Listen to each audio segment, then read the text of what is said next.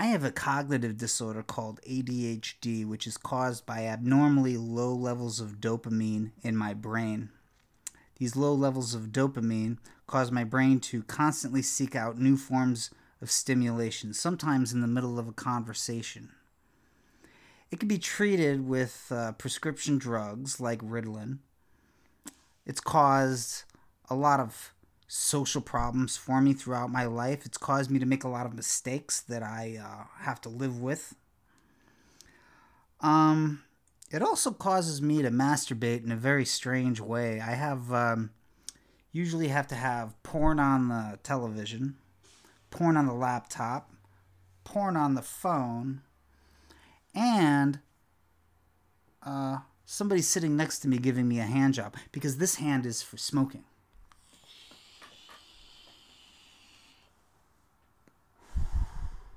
People love when I do that. There's ADHD doubters out there, and I find them to be annoying. Two of them are Jimmy Dore and Kurt Metzger, who apparently, from what I could tell, have had a spiritual awakening in regard to psychiatry. This spiritual awakening, I suppose, is best extolled by Tom Cruise in a 2005 interview he did with Matt Lauer, which has been making the rounds a lot lately. Even though it's pretty famous, I think that most people are familiar with this interview. So Tom Cruise is saying there's a way to treat people who have depression and other problems without using these psychotropic drugs. Jimmy. And the treatment that Tom Cruise is getting at, without actually saying it out loud in the interview, that treatment is the only treatment that he believes in, is a small metal box. It has an electrical current in it, and it has two cans, and you hold the cans, and it's got a needle. And this needle detects suppressed memories. Now, they're not your memories. They're the memories of the ghost of an alien that is hiding inside of your body. And these memories have been implanted into the alien by another alien, another more powerful alien, whose name I won't mention. This box, it costs about $20 to make and retails for about $5,000.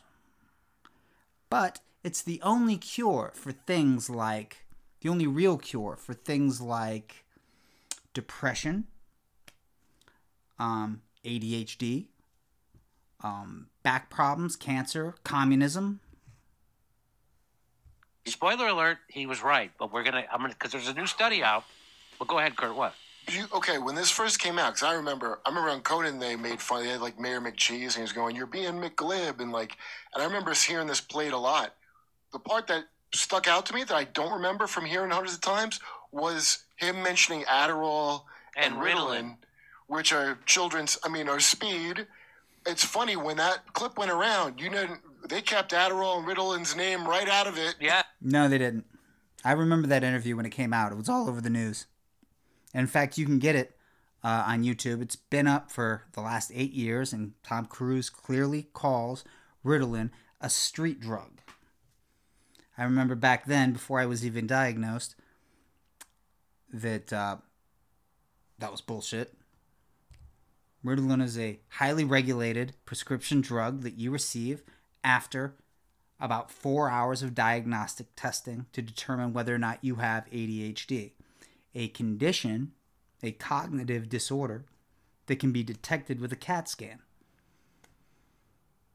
Now, I suppose you can buy it from somebody, like in a car, and that car could be parked on the street, and the entire time you're buying it, the person selling it to you could be pitching jokes to you in the middle of a drug deal in broad daylight. I suppose you could sell Vicodin that way. But when you have a broken arm or your wisdom teeth removed, You don't just walk it off because Tom Cruise says so. You take your prescription drugs as prescribed by a physician. Yes. And they only focused on the part he said after that. And I Yes. never noticed that until just now. And he was right. He's right about this. Let's keep going. And yes, maybe they've gone too far in certain areas. Maybe there are too many kids on Ritalin. Maybe electric shock is... kids on Ritalin. I'm just saying. But aren't there examples where... Maybe there's too many kids on Ritalin. He just said, hey, maybe there's too many kids on Ritalin. And Tom Cruise stops him. Too many kids on Ritalin. Like, do you hear what you're saying? Ritalin is a street drug. Tom Cruise sounded crazy back then. And everyone, yeah, I mean, remember? Yeah, he sounded crazy back then. What is a street drug? That interview when Tom Cruise looked like a lunatic? Who would have thought Tom Cruise would be back on top as an A-list? Yeah, who would have thought that Tom Cruise would be back on top after doing a sequel to Top Gun, one of the 10 biggest box office movies of the 1980s? Who would have thought, except for the people who put up $170 million to make the movie? And where's this data that there's too many kids on Ritalin? I tried to look that up. I can't find it. What does that even mean? I don't like these ADHD deniers, man. I really don't. First of all, they're jealous. Because we're creative, and I'm serious about this. It sounds like a brag, but it's a humble brag. We have a tendency, we have a talent for problem solving and creative enterprises. And somebody like Jimmy Dore, he's a little insecure about that because he doesn't have a creative bone in his body. I mean, except for Metzger's dick. Here's the other thing. We know a simple truth about life. And this is this. I'm going to share this with you. Not a lot of people know this. Green means go. When the light turns green, stop chatting on the phone and hit the accelerator pedal and get out of my way because I have ADHD, which means I have a constant awareness that life is too slow. We got to pick up the pace here, people. Cashier is not a proper person to have a long conversation with about your grandma's bunions, okay? And frankly, I know a lot of you guys might be insulted if I seem distracted in the middle of a conversation, but maybe you're insulting the world a little bit by being boring. I don't know. It's just a thought. War propagandist. And Matt Lauer would have been banished to Cuomo Island. Who would have thought? A bald disgrace. A bald disgrace, Metzger says, as he sits there being bald for no reason. All right, there's more to this. Works. Matt, you don't even, you're glib. You don't even know what Ritalin is. If you start talking about chemical imbalance, you have to evaluate and read the research papers on how they came up with these theories. Research Matt. papers. Okay? That's what I've done. So he keeps bringing up a chemical imbalance. He goes, you have to read the research papers to know what they're... He's committing a mortal sin. He's doing his own research. By doing his own research, Jimmy means he read Dianetics. Hey, Jimmy, maybe Tom Cruise will autograph your copy. Yeah. He's actually reading. You're supposed to be glib. And you're not supposed to do that. You're supposed to be glib and just repeat what Big Pharma says. Hey, maybe speed's bad for kids, but... Yeah, that's what Matt Lauer was saying. Hey, maybe street... Maybe. Fake laugh. Metzger's fake laugh. Here's how I know it's a fake laugh.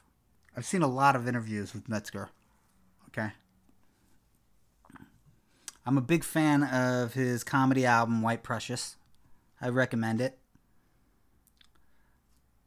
However, one thing I've noticed in these interviews is he's awfully animated. He can't stop moving. He can't stop interrupting people. He can't stop interrupting himself.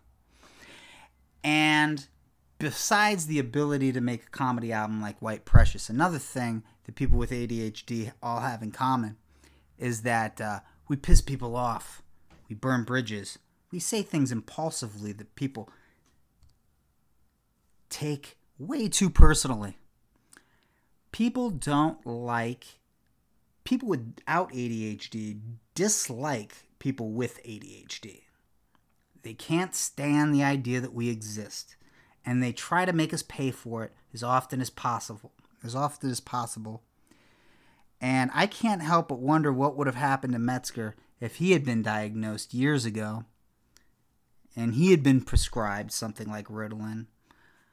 Would he be forced to play second banana to a hack, an untalented, craven hack like Jimmy Dore?